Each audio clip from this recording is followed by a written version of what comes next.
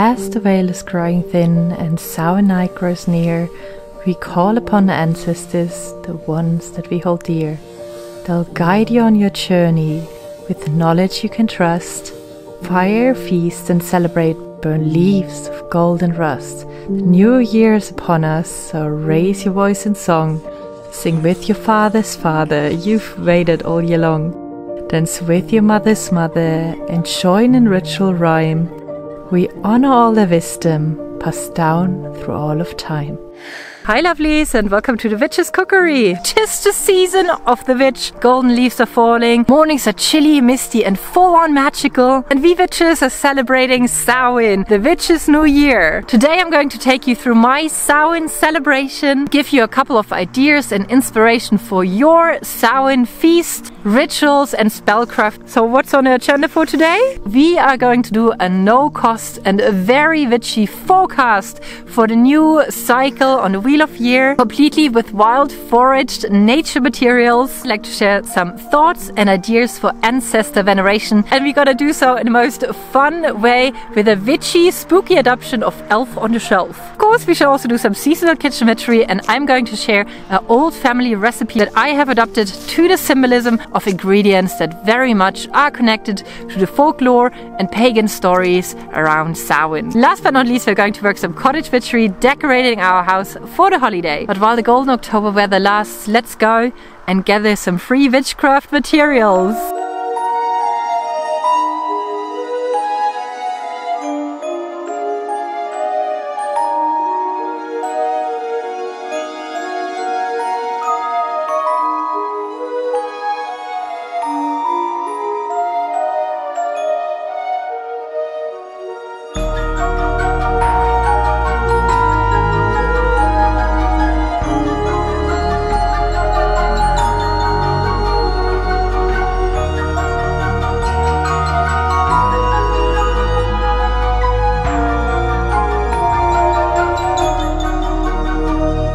Samhain is a Celtic holiday and it translates as the summer's end. Nowadays, of course, it's widely observed and celebrated by much of the witchcraft community, and not only Celtic pagans. And you will also hear it often titled as the Witch's New Year. So why the New Year? Why is it not in December? Well, we have to look in the agricultural calendar of the Celts, or the Irish Celts. Back in the days, they did not necessarily observe 4 seasons as we do. They more so split their year into 2 seasons.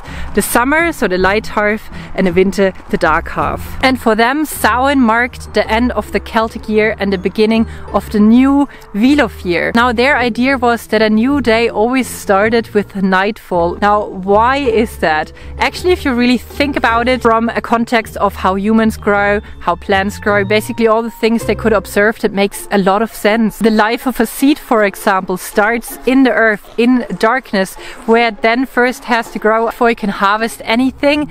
It's all underneath the things that you can see. Same with human life. We also start out as this tiny little seed that has to grow in a dark womb and then goes to the light when it's already more or less fully formed. I mean, they do grow a bit more. So now you know why it marks the beginning of the year. Before sitting down to do my introspective witch's New Year divination, I did need a little breather, and if you follow me on Instagram, you will already know why. And if you don't, I did destroy my camera.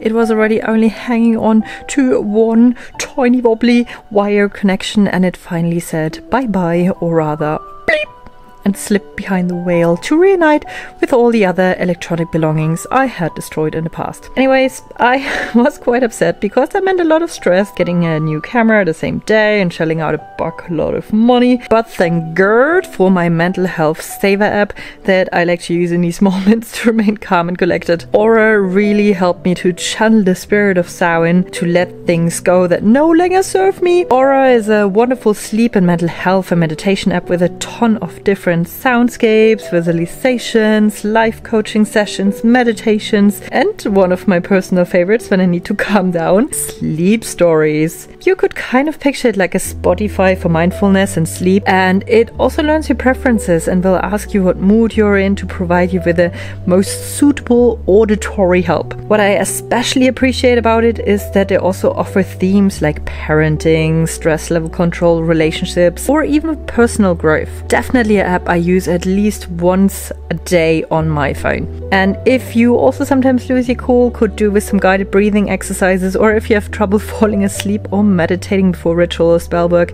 check out the link in the description box, as I have arranged a sweet trial deal for the first 500 people clicking it. And after some mindful breaths with one of the aura experts, I was ready to dive right into the forecast for a new round on the wheel. I've already talked a bit about this idea of a magpie oracle in my Samhain Retreat video, but here is the full how-to.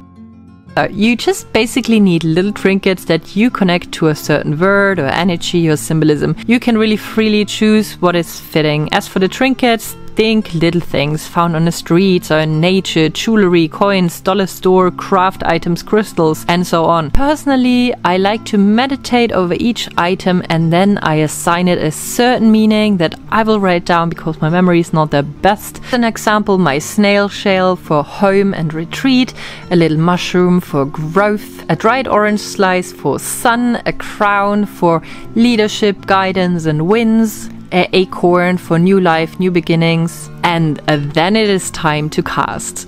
And you really can get as creative as you want. Just pick one out of the bag and take that message, kind of how you do a tarot card, rune or oracle card pull, or you can cast it onto a soft surface and try and read the picture. Or you do something like I did here and make certain sections. For the new year, I divided my table into two parts, the dark half, so winter, and the bright half being summer, so I can read this multiple ways. What topics will be most important in what half of the year, or what do I need to plant in winter to reap during summer, or even what do I need to let go of and what do I bring in. You then can read the single meaning of the things, or you can see how they appear in relation to each other. For example, are two items close? Are they upside down? Are they inverted? Are they pointing towards something? For example, in the winter half, they landed a snail shell, which to me means like retreating in the home, being cozy, taking it a bit slow. The mushroom for growth is pointing towards the new year, so I have to actually plant something. On the bottom of the picture lays my flower that symbolizes spiritualism, so that is kind of like the groundedness. And then when we go up from that, on top of the new year is passion, positivity, the orange slice, and it's connected and linked with that little music key that I assigned to creative work. And then on the very right side, so kind of like further on in the summer, there's the coin that I connected to travel, visiting friends, which I actually have. As a witchy mom, I always keep my eyes open for ideas on how to teach my crouch goblins more about the seasonal holidays and meaning of each. Here I like to thank the lovely Courtney from various of my online workshops for sharing this idea. Samhain is very much connected to remembering our ancestors. The whale is in, merch dropping soon. And now that the sun has descended to the underworld, the creatures and spirits ascend up to us into the darkness and walk our plane. Many cultures and countries around the world celebrate some sort of festivity to honor past loved ones this time of year. All Saints, All Souls, Dia de los Muertos, or here in Germany, where Halloween is not really a thing, we also remember the spiritual roots of the day with Allerheiligen. Decorating and visiting graves, baking symbolic bread. So how do you teach little ones about the cycle of life and about their ancestors? Of course, with a fun little game. And don't worry, should you not have reproduced, you can totally do this for yourself too. You might have heard on Elf on the Shelf, the bane of existence of all parents during the month of December, a tiny little fella that you place around your house in all sorts of compromising, creative situations, ensuring to cause a good amount of daily stress and mom guilt for not being quite as involved as Supermom next door until Christmas Day. Well, anyway, the month of November we are doing There's a Bat in Our Flat. So I tried my hardest and made this little felt fella that now lives with us. And I want to preference this with I really suck at arts and crafts and I only sew by hand, because to look up a tutorial and figure out my sewing machine would have cost me hours. But I was pleasantly surprised how quick I put Weenie the bed together. 3-ish episodes of Gilmore Girls and a couple of coffees later and she was born in all her spooky glory. Maybe next year I'll give her a face. I'll link you a tutorial and a free sewing pattern thingy down below. Bats are very connected to this time of year, but why, you might ask? Bats, first of all, are nocturnal creatures and they usually live in caves, which gave them historically an association with the underworld and death. In fact, the fallen angel was often depicted riding on a bat, hence also the connection with vampires and the undead. Anyway, our little bat friend spooks around the house and lands on different places where the goblins can find him in the morning. Sometimes it's an old picture book, then we look at them and learn about family members that have passed in their lives. Sometimes it lands between folk tales or history books, then we learn about the ancestors of the land and their lifestyle. Sometimes it's in a drawer with heirlooms and we learn all about the original owner and the meaning it held. And sometimes, like today, it does land between my recipes, and that is when we cook old family recipes. It is a wonderful way to learn more about ancestors of blood and land in a fun and exciting way, teach the kids and yourself some history and dig a bit deeper.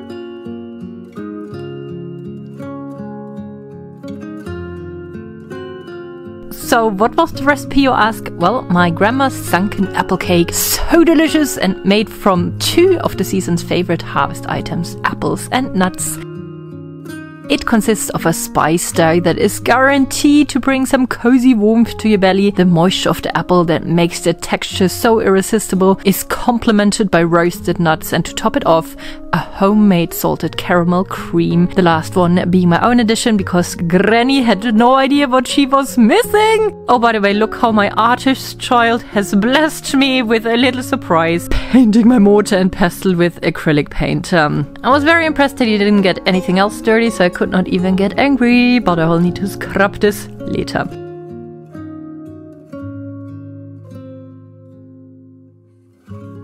To make this cake a bit more symbolic for the season, I did switch things around a bit, which also led, taste-wise, to an unbeatable combo. I made it into an upside-down apple cake and covered it with all the sweetness. Why apples? Apples are the food of immortality that are said to nourish the soul, and there's so much lore around them. For example, if we look into the UK, you probably all have heard of Avalon, the island of immortality that allegedly is lined by apple trees. In Norse mythology, the goddess Edon was the keeper of apple, which she fed the Norse god and goddesses to keep them young forever. The earth goddess Gaia gave Hera, the queen of heaven, an apple tree when she married Zeus, and that tree was kept in the garden of the Hesperids. And seeing that the apple, such a mundane item, is so connected to the other world, it is not a surprise that it's also super important for all sorts of Samhain spells, folk traditions, rituals. Original Sabbath was also known as Feast of the Dead, and people would leave food offerings on altars, doorsteps, on graveyards for the walking dead. And apples were buried along roadsides and paths for spirits who were lost or had no descendants to provide for them. Another custom is to eat the apple at midnight to guarantee health for the entire next year. And if you're still looking for your significant other, you might want to peel an apple in one go and then throw the peel behind you and see in what shape it will land, because it will reveal the first letter of the name of your loved one. In some areas, Samhain also marks the end of the apple harvest, and it's said that all the apples that are still on a tree after that date belong to the spirits, well, or the birds, you know. Another main ingredient here is nuts, because Samhain is also known as the harvest of nuts. And if you want to know more about traditional oracles using them, look up the Nutcrack oracle in my Samhain vlog from 2 years ago that I linked you up above and down below.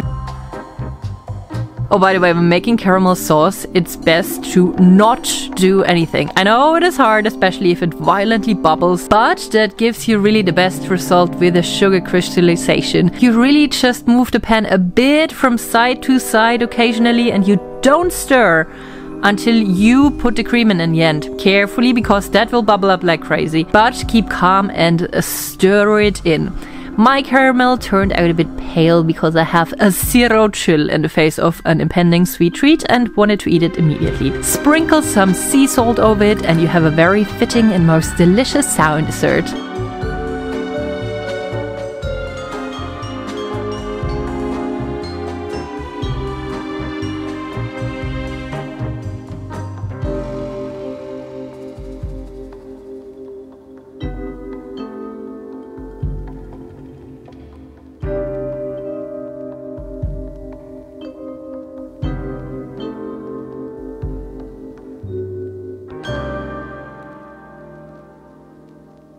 The rest of the day we dedicated to pumpkin carving, because what is Samhain without a traditional jack-o'-lantern, or as we call them here, Rübengeist. They used to be made out of turnips and light with pig's fat or lard.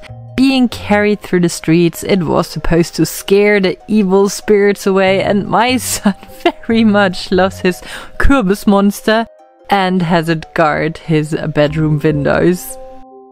I wish you a magical Samhain.